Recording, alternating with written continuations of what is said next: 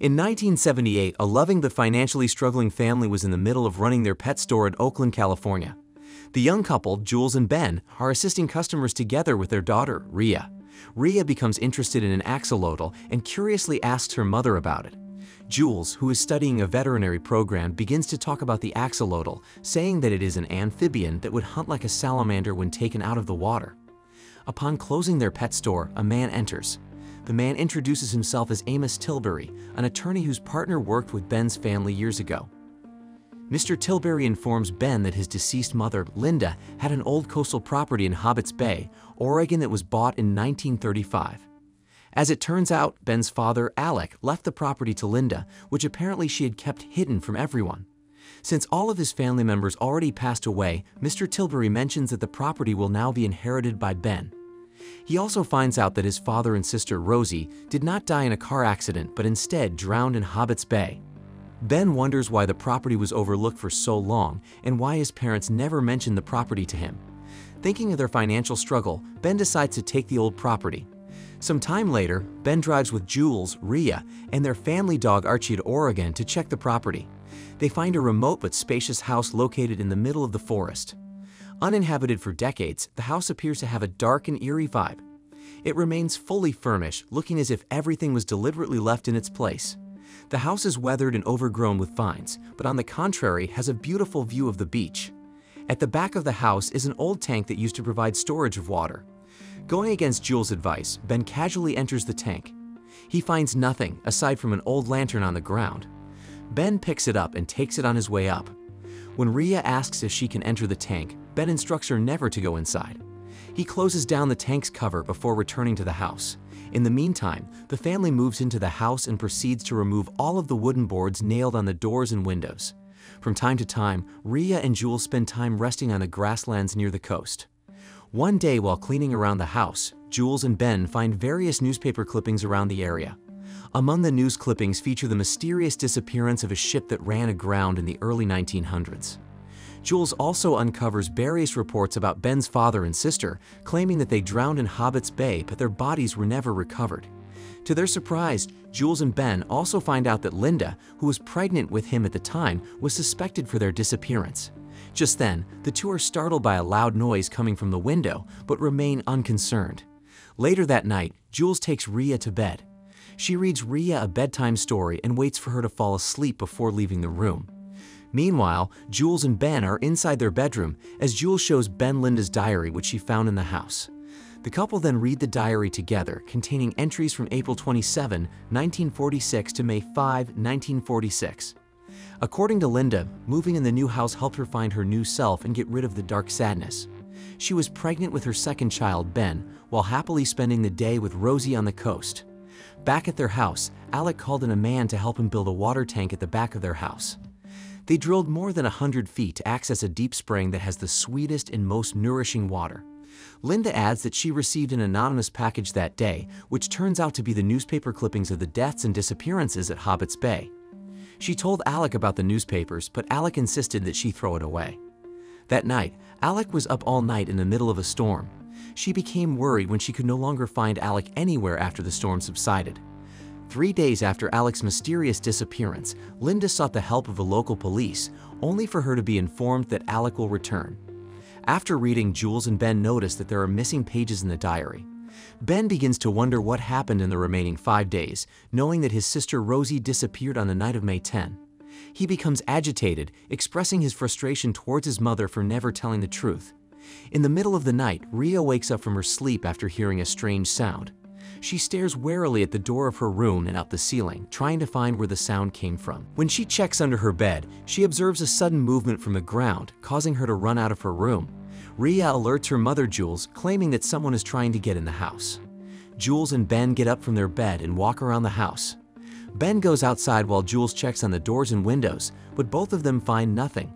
The couple goes back to sleep and Jules has a nightmare about her late in-laws.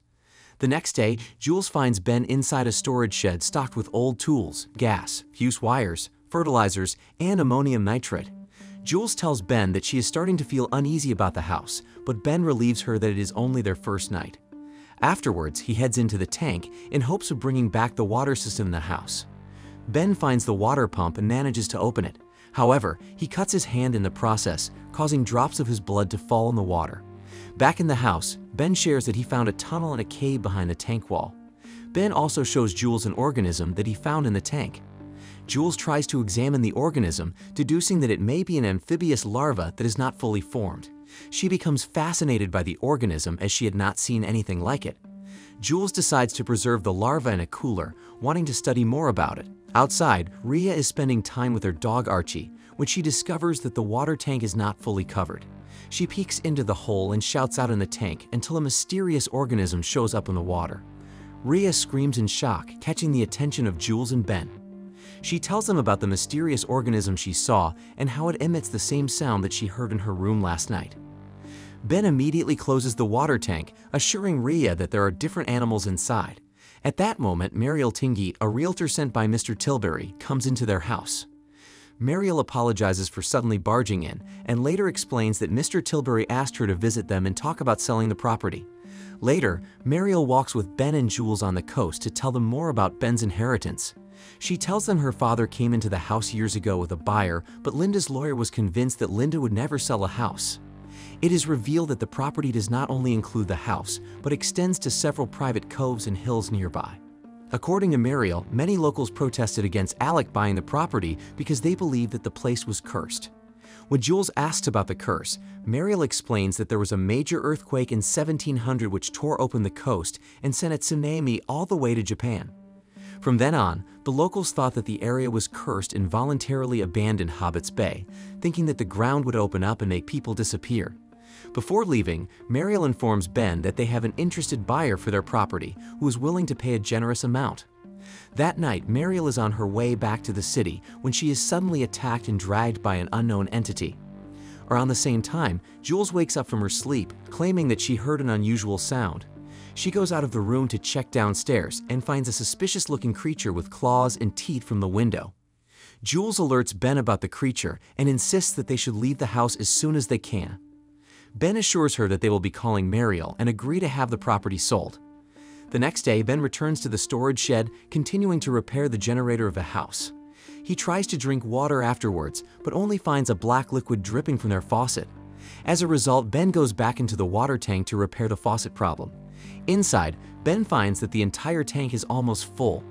When he checks the pump, he sees that the water is still clean, so he looks around the tank. Ben recovers a dead raccoon in the water, along with a necklace and a torn cloth. He picks up the dead raccoon and shows it to Jules, claiming that it was the raccoon that she saw from the window last night. Ben also shows her the necklace, which happens to belong to her deceased sister, Rosie. Seeing the necklace, Jules suggests that they call the police. Later that day, Ben is driving their car out in the forest to go to a gas station. He finds Mariel's car on the way, prompting him to briefly look around. Ben stops in his tracks and stares in horror at the sight Mariel's severed body lying on the ground. He runs back to his car, trying to contact the police before heading back to their house as quickly as he can. Around the same time, Jules reads another bedtime story to her daughter Rhea. When she returns to the living room, she notices drops of gooey liquid on the floor. Jules follows the direction of the gooey liquid, which leads to a door, but the door is locked. She uses a key to enter the room, where she finds the missing pages on her late mother-in-law's diary. Just then, a strong force closes the door, locking Jules inside the room. She looks through the small space of the door and catches sight of a shadowy figure. Worrying for Rhea's safety, Jules quickly escapes the room through the window. She runs back into the living room towards Rhea's room, but she slips from stepping on the gooey liquid. She fortunately reunites with Rhea just as Ben arrives at the house. Jules mentions that the tank lid was open, suspecting that something came into their house. Ben, still shaken, insists that they should leave. He tells Jules about what happened to Mariel in the forest. In reply, Jules reveals that she found the missing pages of Linda's diary. Apparently, Linda lied to the police reports about Alec and Rosie. As it turns out, Alec and Rosie did not drown at the beach, but died in their house rather. Jules is convinced that there is something in their property, which is why no one lives in the house, and Linda never mentioned it to Ben. In Linda's last diary entry, she warns that whoever finds her diary must run for their lives. Ben and Jules hurriedly pack their things, but are interrupted by a sound of a siren coming from a distance. Ben comes out of the cottage, thinking that the police are coming. Meanwhile, a local police officer arrives in the forest. He comes out of the car to briefly check on the area, but finds nothing. However, as soon as he returns in the car, a huge black gooey creature that looks like a mutated axolotl reveals itself and sneaks behind him. The police officer tries to reach for his gun, but the creature quickly attacks him. The officer struggles to crawl away from the creature, and yet the creature mercilessly chews him down. At that moment, Ben arrives and witnesses the scene. Unable to help the officer, Ben decides to run back to the house. While hurriedly closing the windows and doors, Ben tells Jules about the creature, mentioning that it looked like a reptile with no eyes. They begin to suspect that the nest of the creature could be somewhere behind a water tank. Eventually, Jules and Ben realize that they have awakened the creature after opening the water pump. Since the creature has no eyes, it can only rely on sounds. Ben deduces that they can make some noise and lure the creature back into the tank. On the other hand, Jules is against the idea of Ben going inside the water tank. Despite her protests, Ben urges her and Rhea to stay upstairs and lock the doors. Afterwards, Ben goes to the storage shed and creates a makeshift explosive using fertilizer and the remaining gas. He becomes startled after seeing blood outside the tank, but he goes inside nonetheless. Ben carefully walks through the water until he sees the police officer's lifeless body floating around. He shuts down the water pump and briefly sees the creature in the water, but it suddenly disappears before his eyes. Ben crawls into the cave behind the water pump, trying to find a good location for the makeshift explosive when his flashlight suddenly turns off. Nonetheless, he plants the explosive in the cave.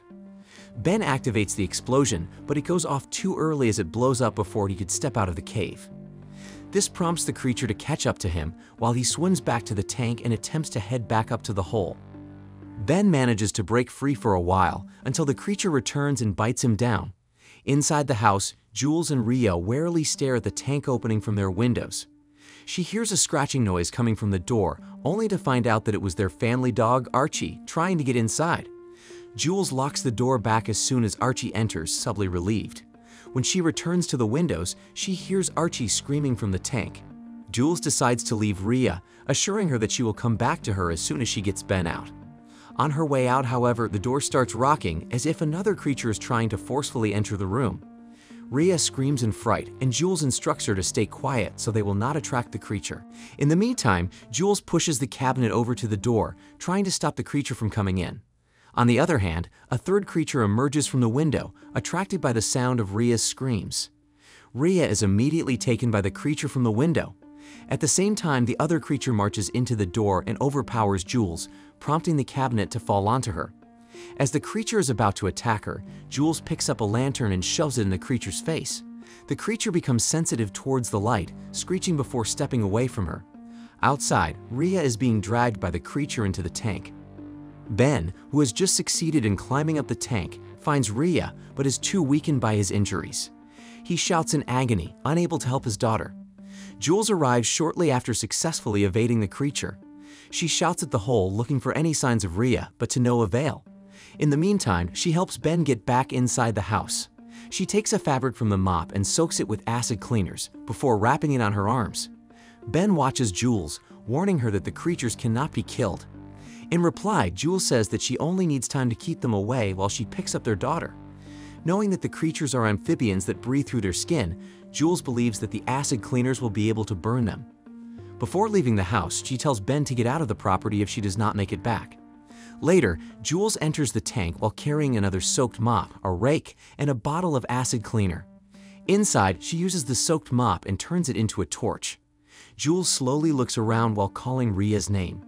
Just as she hears Rhea's voice, Jules is surrounded by the creatures. In defense, Jules pours the acid cleaner on the water around her. One of the creatures aggressively attacks Jules from underneath, pulling her into the water. While she tries to fight, the other creature quietly observes them nearby. After much struggle, Jules grabs on the rake and fatally stabs the creature.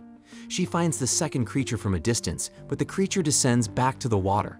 The second creature attacks her from behind, prompting Jules to lose hold of the rake. She swims down, looking for the rake, and finds it in time before the second creature bites her down. Jules manages to counterattack and stops the second creature using the rake. Despite her injuries, Jules rushes to the cave behind the water pump, finding Rhea near the nest of the creatures. At that moment, several other creatures are slowly springing out. Rhea swims ahead to the water tank, while Jules lights another torch to scare off the remaining creatures. Afterwards, Jules carries Rhea and hurriedly swims to the ladder. The two climb through the hole and are able to close the tank lid right before one of the creatures reaches them. Jules brings Rhea to their car and lets her stay inside with their dog Archie. She finds the police officer's gun on the ground, carrying it with her on her way back to Ben. Inside the house, Jules helps Ben up and holds him while they rush to the car. Meanwhile, one of the creatures emerges from the tank. It heads towards their car and is about to attack them, but Jules fires the gun in its mouth. Jules drives the car away, with them successfully escaping the property. After a while, Jules stops the car in the middle of the road and bursts into tears. She looks back at Rhea shortly after, assuring her that everything will be all right. Throughout the end, Jules starts the car and drives as far as they can from Hobbit's Bay. Years later, a group of construction workers gather in the property for a development plan in the area. They aim to enter the tank, having no clue of the creatures that are still inside. From the beginning, the tank has its own charm in terms of depicting simple monster creepiness and suspense moments. But because it was promoted and labeled as a horror thriller, it is worth mentioning that it has failed in executing its horror genre. The film is rather executed as a typical thriller that strongly features monsters. Nothing much is original in terms of the plot. In addition, it takes a long and somewhat frustrating time before the action begins. There are flashback scenes that help build up the existence of the monsters, but still, the scenes are dragging, which may be too uninteresting for the viewers. Also, although the story provides much build-up on the family's secret, the tank does not seem to execute this angle properly enough to create an emotional impact. Some scenes are questionable as well. Suddenly, the pet store, their family business, was out of the picture. None of the family conflicts were resolved as there is still a threat against their property. The film could have done better in clarifying it. Even so, The Tank is a fairly decent film that is good enough for one-time viewing.